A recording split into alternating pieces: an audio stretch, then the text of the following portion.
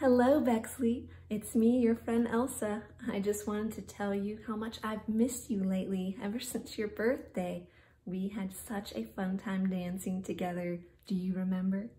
Well, this June is Anna's birthday, and we've been thinking of a way to celebrate here at our castle.